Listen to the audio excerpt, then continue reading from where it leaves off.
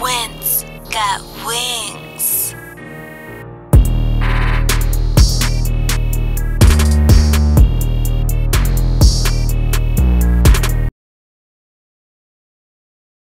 Let me tell y'all, both of my kneecaps, I literally got thrown over every chair that was in front of me. She said, I'm driving a boat, we're going to the stadium.